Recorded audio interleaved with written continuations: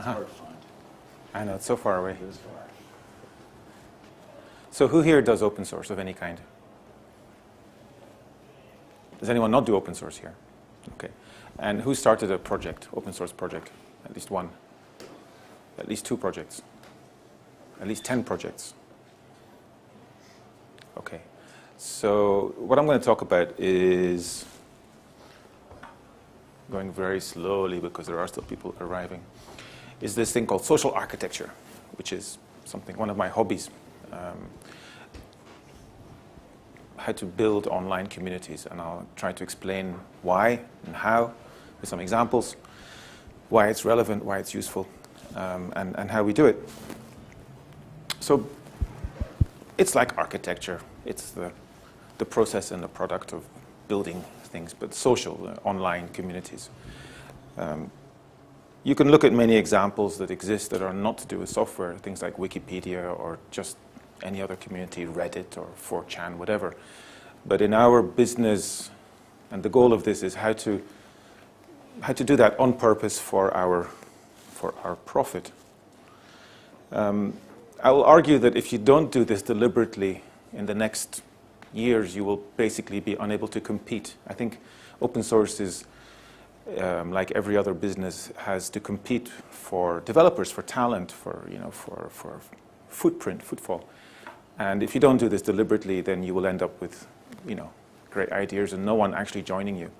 So I think the world is changing, and I think we're leaving the time when you could become, successful by being very clever in a garage. I think that nowadays you have to be clever at working with other people. So to some extent, this is about all my experience in the last 30 years, good and bad, about how to build communities and what works, what doesn't work, and why. And try to put this into a kind of a science, also to experiment over and over on innocence to see if it's really reproducible or not. So kind of the basic tenet is who we are isn't that important. This is difficult, people with egos to accept, but our sheer personal intellect is not that of a big deal. It doesn't really matter. It's how we organize that really matters. And you can see this in many domains. The same team organized differently will have very different results. It can be in sports, where a fairly ordinary team rearranged in the right way can do brilliantly and better than a very, very good team. Lots of experts. Sometimes the experts will actually be unable to work together at all. So it's not really about the individual quality, it's about the organization and the way people will work together. And that's the focus of this, is how to help people organize in the best possible way. Not just good enough, but really as good as possible. And then better and better. I'll say it's a combination of psychology, economics, politics, and technology. It used to be about technology. Where's my mailing list? Do I use Usenet? Do I use a wiki? What's my technological basis? And it got more economical. How do I motivate people? How do we make money from this? But today it's all about psychology for me, 50% more than that. And if you don't get it, it'll get you. Psychology is about other people. It's about our limitations as individuals. It's about our laziness. We don't like to have difficult things. We can't handle complexity, and we're afraid of taking risks, and we're proud. So we'll work very hard to not look foolish, and we'll be competitive and jealous. And all these things make us interesting, and all these aspects of the human brain are what matter when you bring people together. And I've seen many brilliant people completely baffled by psychology. And it just makes them useless in the end. They can do amazing things by themselves, and that doesn't scale. So I think the understanding psychology is not necessarily easy for engineers, but it's essential to some extent. Now, when we start a project, we do, I think, aim for success. We don't just sit there randomly making projects. We want some kind of success. I'll use this success as number of contributors, the size of the community. No one is proud of having a very small community. We want people to join our project, to use our software.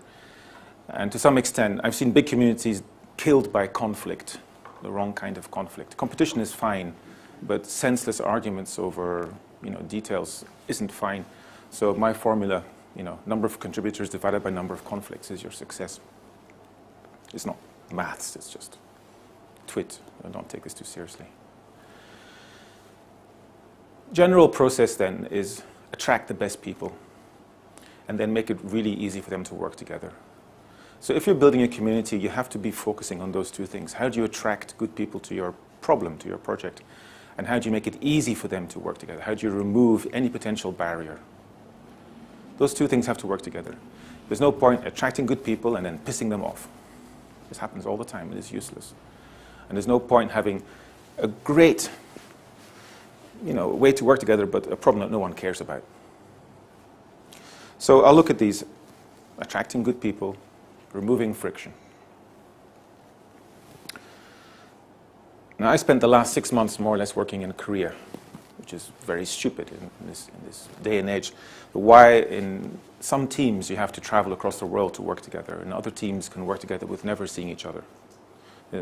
I have people sending me pull requests on the mailing list. I've never seen these people. Their work is perfect. I don't know who they are. I don't know what they do. I don't pay them. I don't sign contracts. And we build production quality software together. At the same time, I can't even discuss anything with my customers without being in the same room as them and having beer and soju, whatever. So there's some really weird stuff going on about how we collaborate, how we create the collaboration. And what it seems to be based on is the quality of the contracts and the rules that we use. When the contracts and rules are very clear, totally unambiguous, and don't require any assumptions or any shared context, we can work together really easily. So clearly, assumptions and knowledge are a big barrier to collaboration. Remove assumptions, remove requirements for upfront knowledge, people can collaborate together much more easily. So a big part of my job in building communities is to document and define better rules. It's like the number one job. Is there's a problem, figure out what the cause is, figure out what rule will fix that problem, write it down, and then eventually enforce it. People insist on breaking the rule, kick them out. It's very simple. The rules are not really optional. The game has rules, you play the game. I think this is what I've observed, is that many potentially fantastic projects die because the founders are idiots. And I speak from my own experience. I'm an idiot many times. Our egos make it very, very hard for us to let go in the right way. And one of the things is, in a community, everyone should be equal. There should be no one with special privileges only because they were there longer. I mean, a moderator, fine, but no one really owns it. If people start owning it, others won't join in. And letting go of your work as a software engineer, as a creator, is very hard. If you can't do that, people won't join in.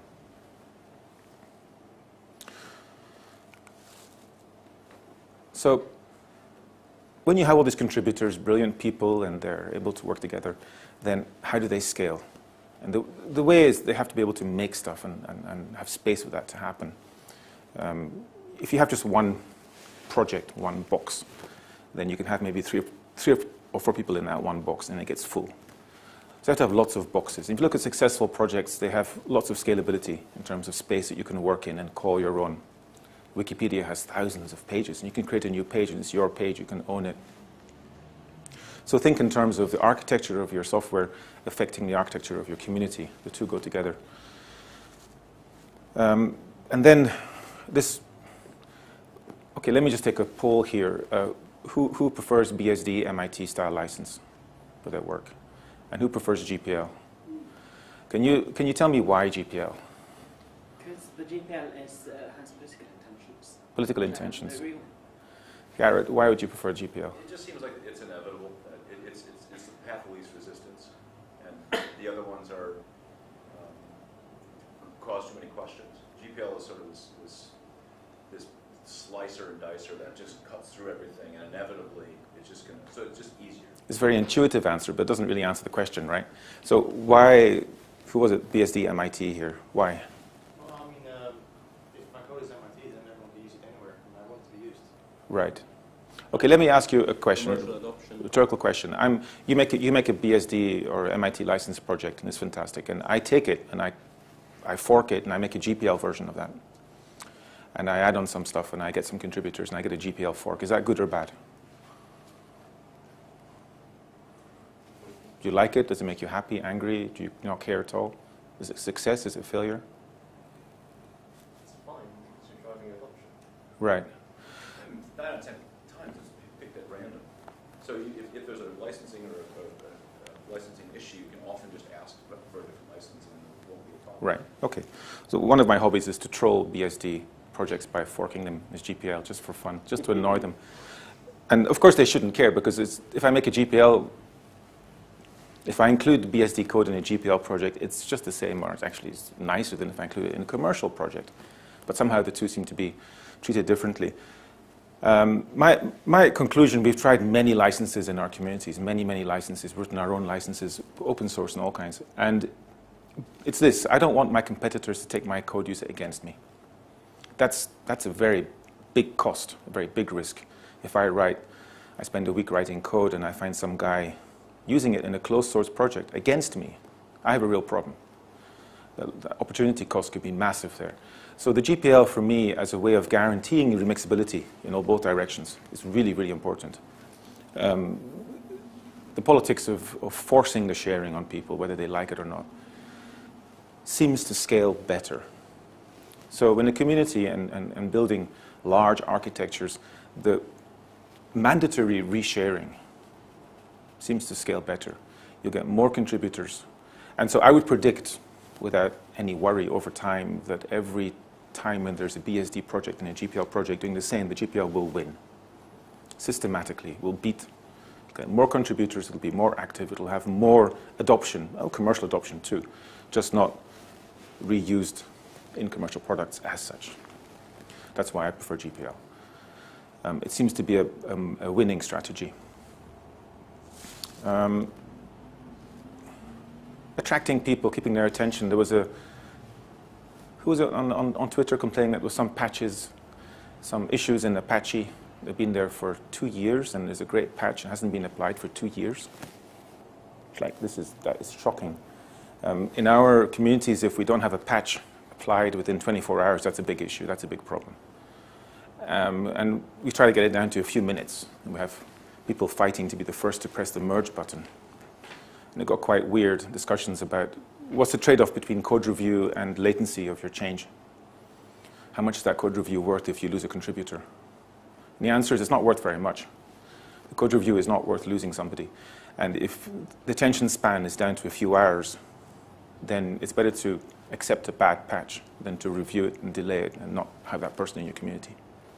And everyone starts off by making mistakes. And the process should accept their mistakes in the beginning. People should be able to make mistakes, make patches that are rubbish.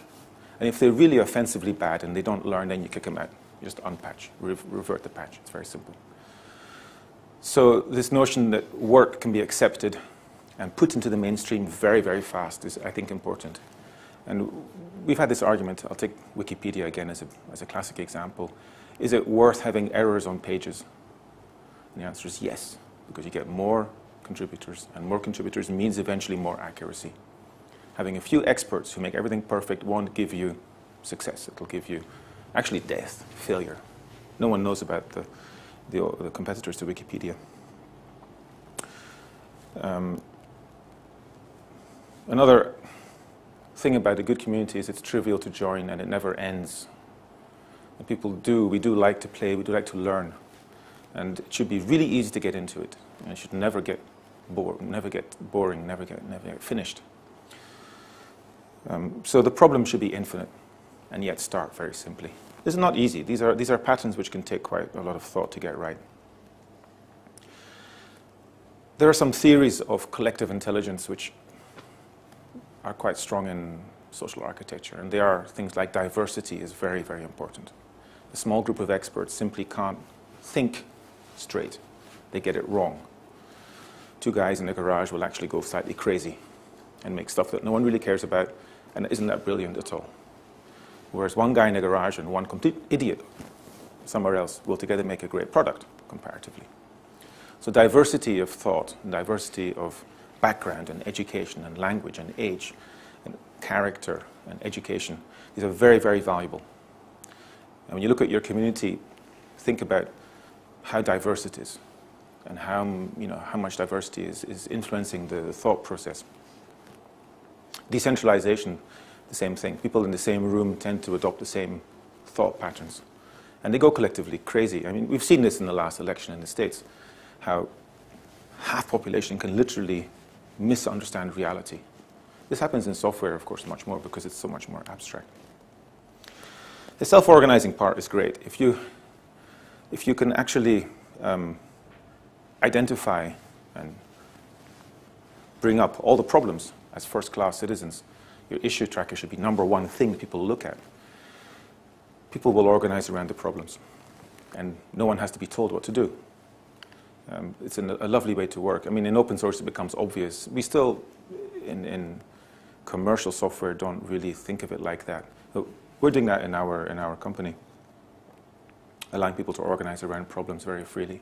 And a sense of humor. I mean, the thing about jokes and laughing is that it diffuses conflict, and conflict is toxic. People can laugh together. They won't really take any conflict too seriously. The open and transparent is difficult.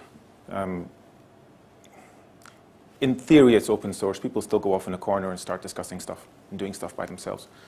And two guys in a corner will eventually make weird stuff. I'll repeat this because it happens over and over again.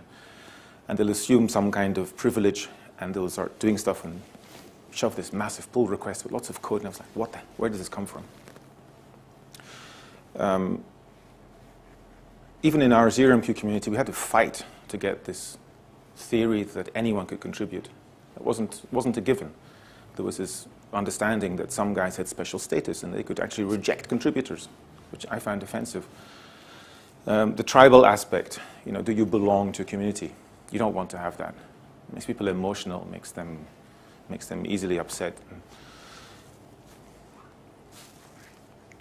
So, a recipe for building a community. Take all these patterns and go through step by step.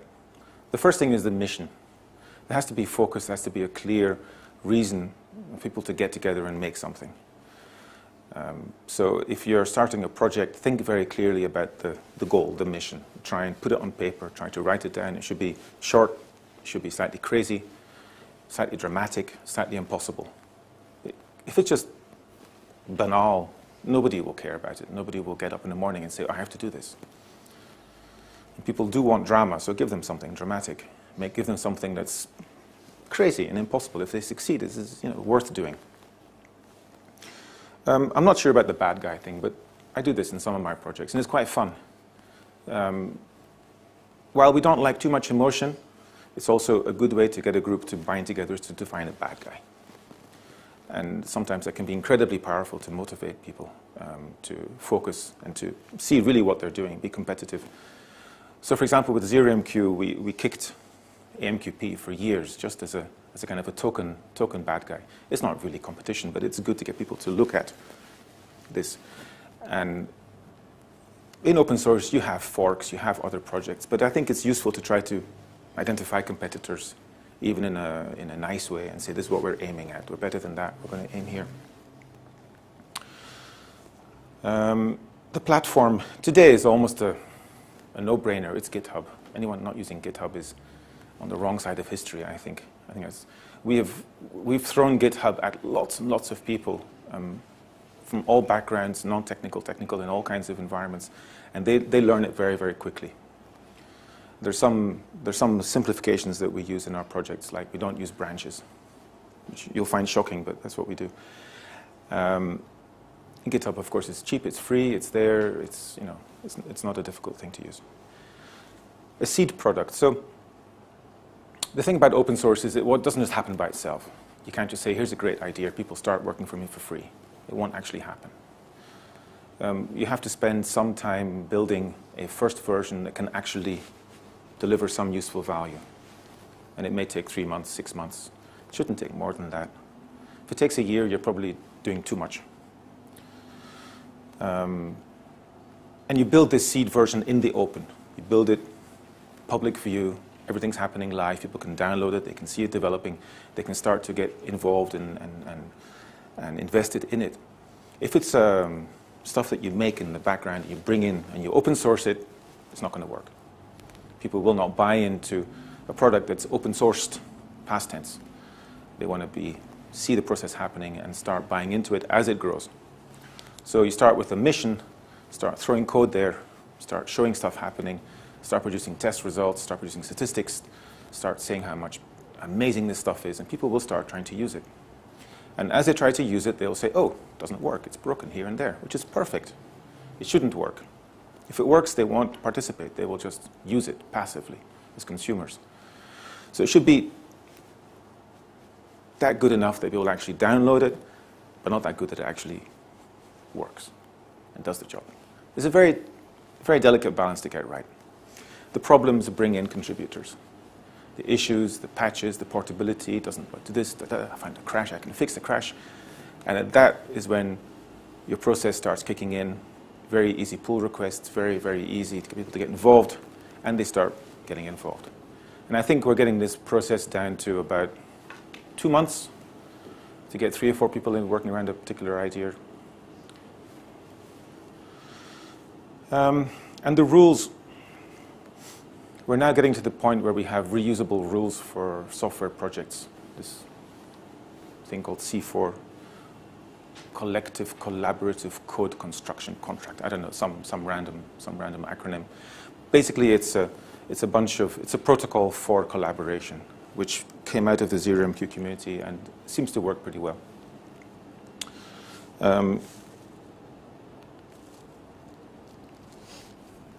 It's quite important not to do too much.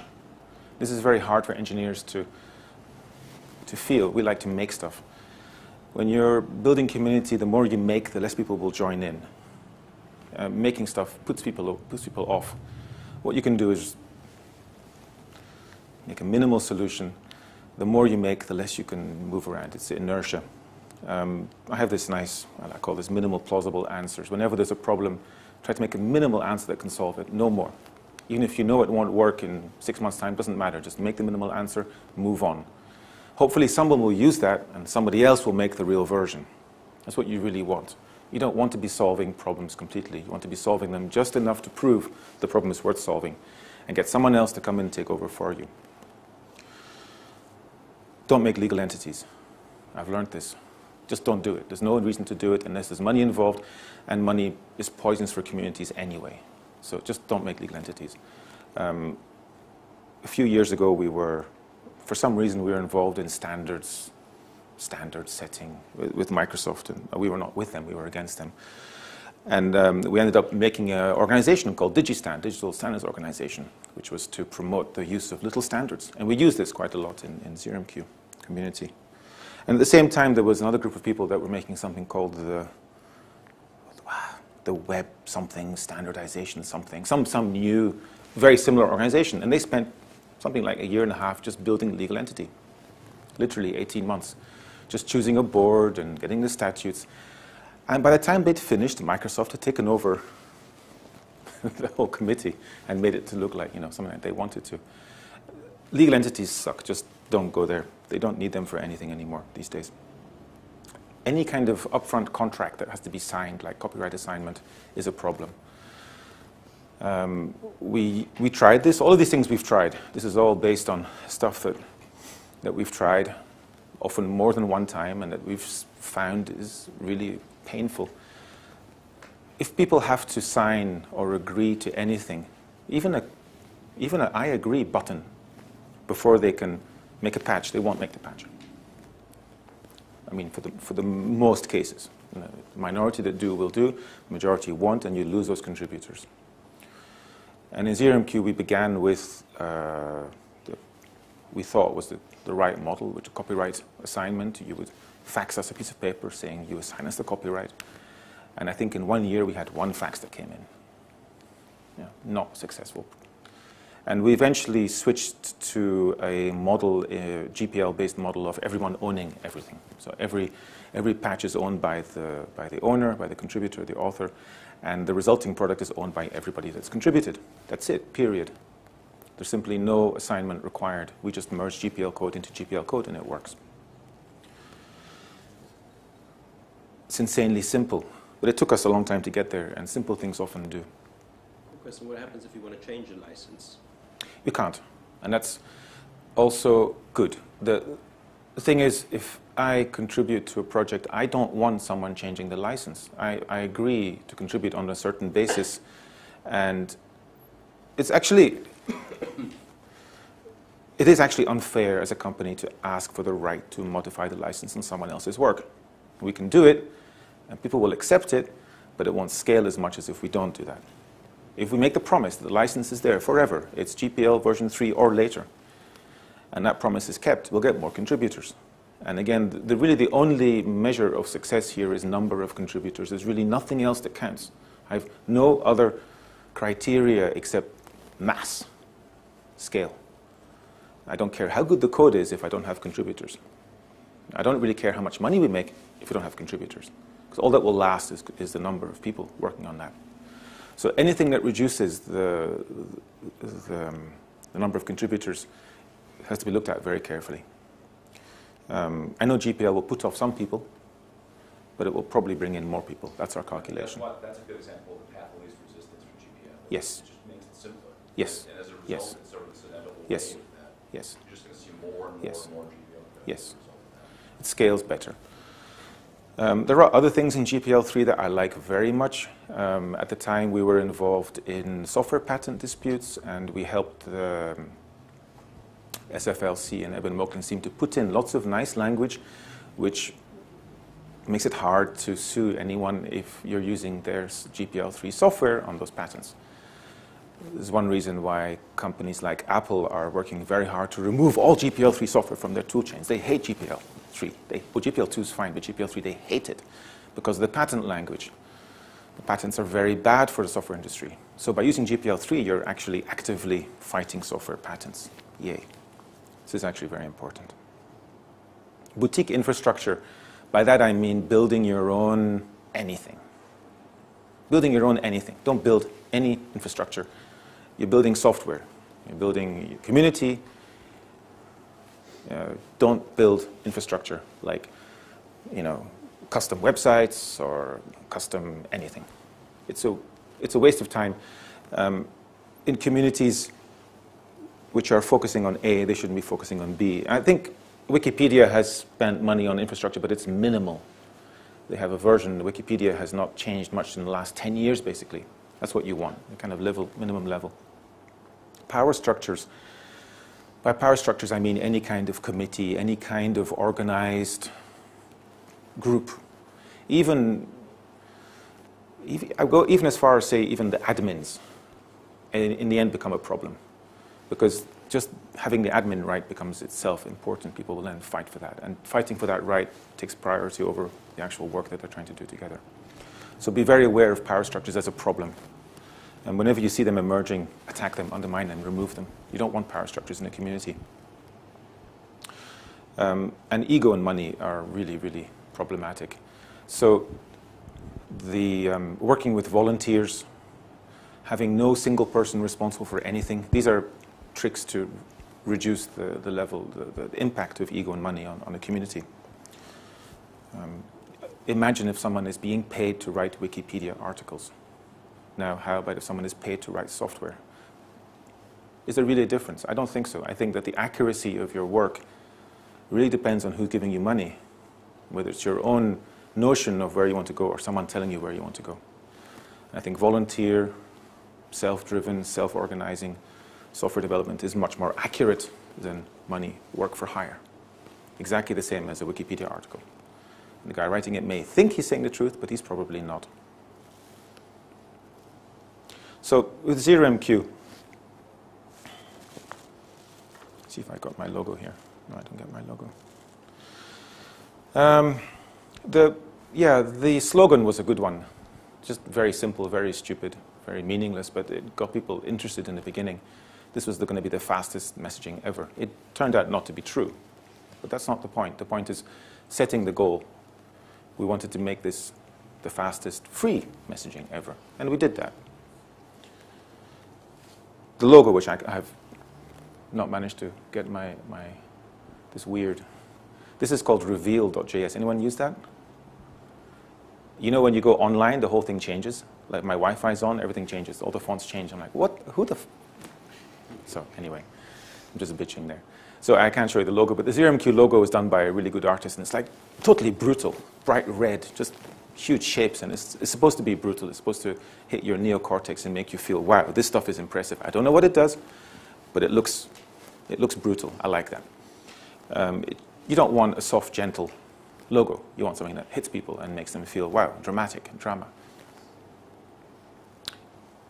I think we started with GPL and then we switched to LGPL because GPL was just a little bit too aggressive. Nobody would use it.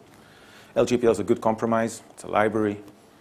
All patches we get, but we don't touch applications. And it works very well. The layering in ZeroMQ is nice. We have the core library, we have language bindings, we have applications on top of that. Basically, you can find your level of competence. You can start writing some stuff on top, start writing a language binding. There are 40, 50 language bindings now. And then you can get it in the core library over time. The core library is more complex than it should be, but it's not that difficult to get into. Even I can do some work in that. No copyright assignment, no roadmaps, no feature requests. This is the thing I love so much with ZeroMQ. There's literally no roadmap. People ask, where's the roadmap? And I say, there's no roadmap.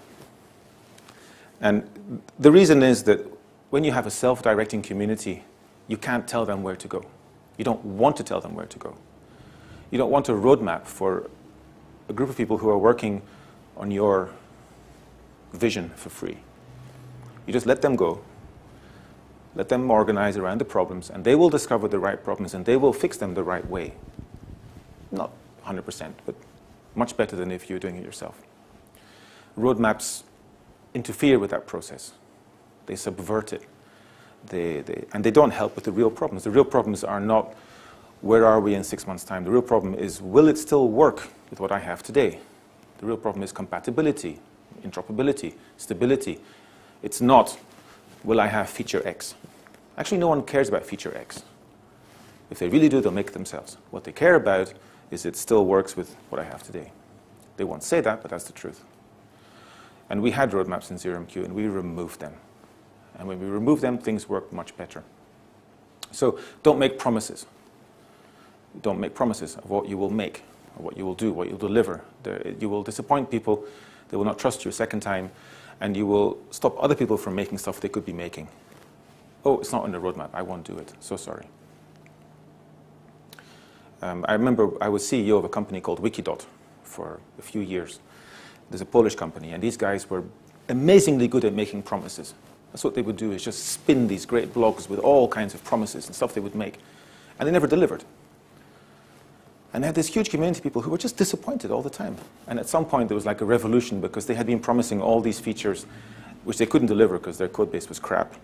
And then they made unicorns and rainbows. Literally a feature on Wikis to make little unicorns. And it was like revolution in the community. They were like, oh, this is it. We're going to come down and kill you guys. And I went to Poland to fix this. Spent a year there. Just fixing their process. And we stopped making promises. We just started making deliveries. Just little gradual deliveries, one by one. And it got things back on the rails. Feature requests is the same. We don't have features. We don't have feature requests. We only have issues. It's either it's a problem that you can identify, you can fix, or it's not there at all. You can take this further. You can say that every single change must be based on a problem. In software, you can do that, and it works quite well. And there's a process, again, you can search for this, C4 somewhere, which works like that. It's the one that we use in our open source nowadays. So there's a background to software, social architecture in this book I'm writing. There's a kind of worked example in the ZeroMQ guide, which will be out in O'Reilly in 2 months' time. Yeah, lots of material there. So, question time.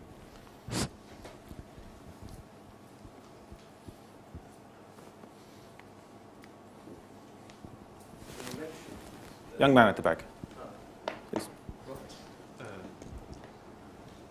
Yeah, you mentioned that ZeroMQ didn't turn out to be the fastest messaging middleware layer there. So which is? Well, so the thing was, before I answer that, I'll just point out why it didn't turn out to be the fastest. Because in the end, no one really cared. What people really wanted more than speed was simplicity and scalability, which is a little bit different. You can make faster messaging by using proprietary hardware, proprietary networks. InfiniBand, for example. Nobody ever made an InfiniBand driver for 0MQ. Not once. It's very strange, isn't it? The reason is that people who need that kind of speed, they don't want open source anyway. They want to use expensive stuff because they like spending money. And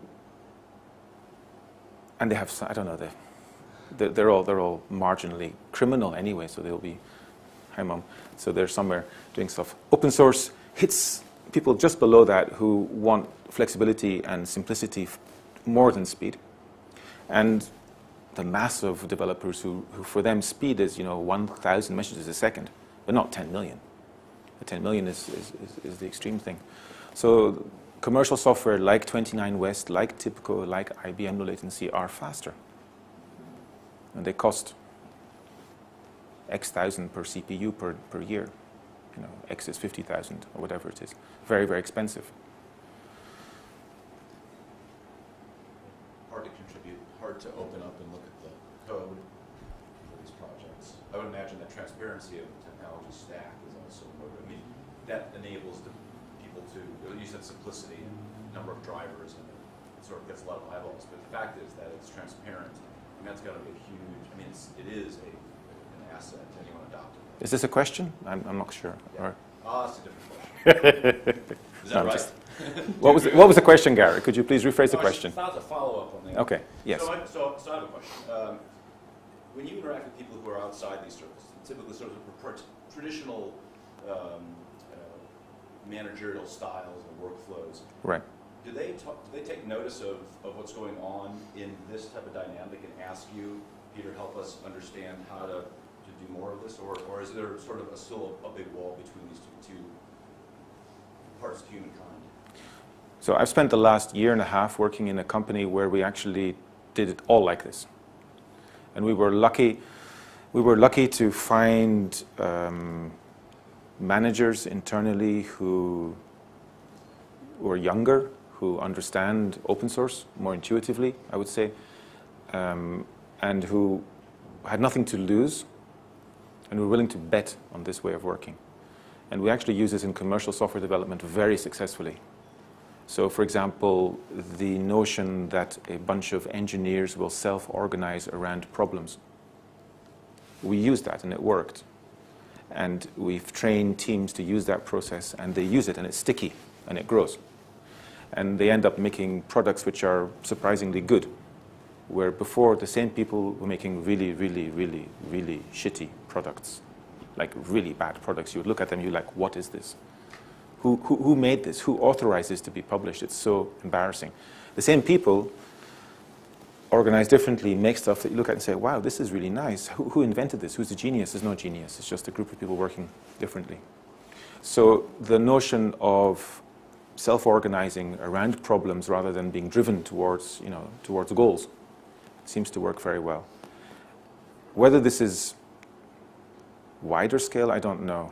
I suspect that it's in companies where they have a much more dramatic outcome. If you're guaranteed a budget for the next 5 years, you're not going to be revolutionary in any way at all. So the teams we worked with were always on the knife. You don't succeed, you're fired, kind of thing, within the next 3 months, 1 year, very short term. So they were taking the risk happily. And we've produced a closed source version of the process. It's a PC3, it's called, and it's very similar, but it's aimed at a closed source. It still requires GitHub, a private GitHub. Of course, not GPL licensed, it's just commercial, just normal copyright, but very similar process, and it seems to work very well.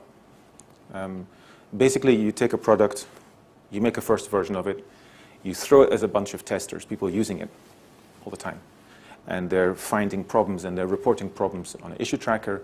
You have a bunch of developers, you throw at the issue tracker, and the ones that don't perform, you get rid of. It's that simple. And you keep bringing in new developers and see who can hook into problems. And the ones that solve the most problems, they get the most something, the most credit, the most bonus, whatever it is. And the ones that don't, they get removed gently. And these developers don't get told what to do. They just organize around the issues. And there's a certain methodology in how you express the issues. It's always a problem. You don't specify a solution. You always say, this is my problem. I can't do this. I want to do that. and then there's some discussion, and then there's a pull request, and it's merged, and that's it.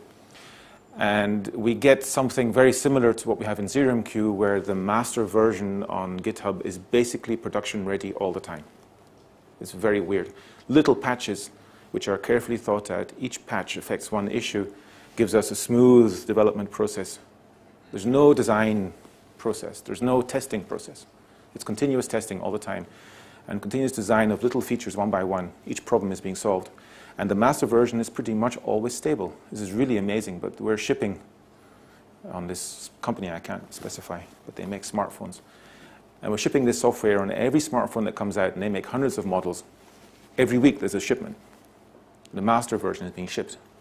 It's really quite stunning. And this is in a company which has no software engineering skills. They're incompetent, world-class incompetent, making this amazing software. So yes, this is used successfully in closed source, but maybe not everywhere for a while yet. I think as open source becomes a dominant theory of how to make software, this will become inevitable. People will want to use techniques they've used elsewhere. I think most software engineers will use open source and contribute to open source as part of their education, and they'll bring it into their work inevitably. It will take time still. If that's all right. So I'm a little bit alarmed that you say that it's meant to be self-organizing within a company environment, and yet, okay, you do kind of have to throw developers at it. You say, well, work on this project, please. So there's obviously two cases. One is pure open source, and one is commercial development.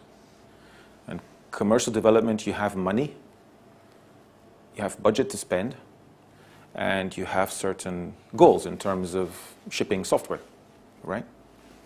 So you're trying to put your money and turn it into software somehow.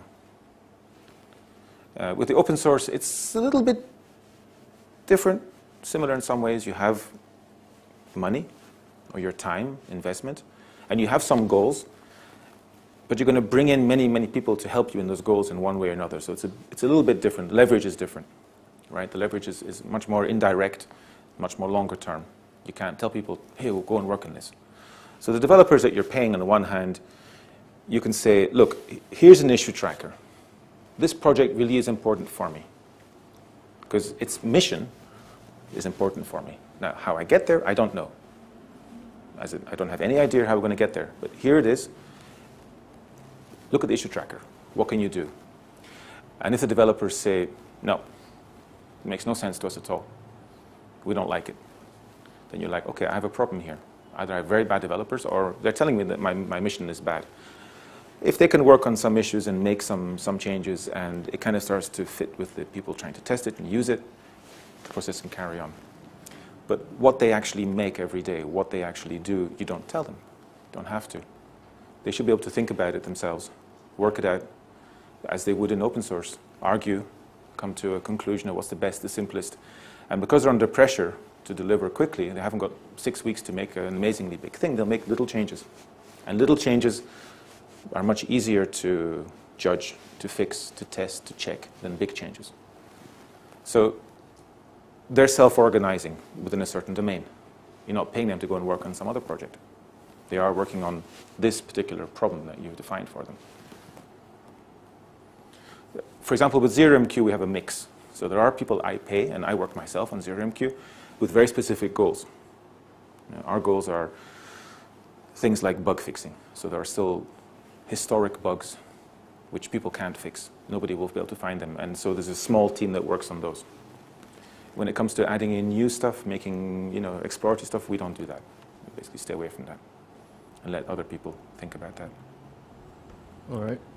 I was thinking more, say your company has 2 or more products. I mean, my reaction to self-organizing developers would be that they choose what projects they want to work on. Sure, absolutely. Would that be a part of... Yeah, that would make perfect sense, because a normal company will have lots of products. I mean, we have 5 or 10 at any time, any point in time. We don't know which ones are going to be successful. We don't know which ones are really worth working on. But everyone has an opinion of that. And the collective opinion is probably much more accurate than my opinion. If I'm the guy that finds it or starts it, I have a very biased point of view. I will lie to myself all the time. And if I get my buddy to tell me, he will lie to me just to make me happy. But some group of people thinking about it will come to a much more accurate understanding. Not just developers, but people who can also, use it, download it, try it, get involved. So the self-organizing is also pull as well as push. I like that product. I want to try it. Yes, I'll make an issue on it. There's a product there that no one's making issues on. It's probably dead. Probably no one's using it, so why would you work on it? And developers can judge where their interests lie. If I work on that product, it's good for my career. That's probably a good sign as well.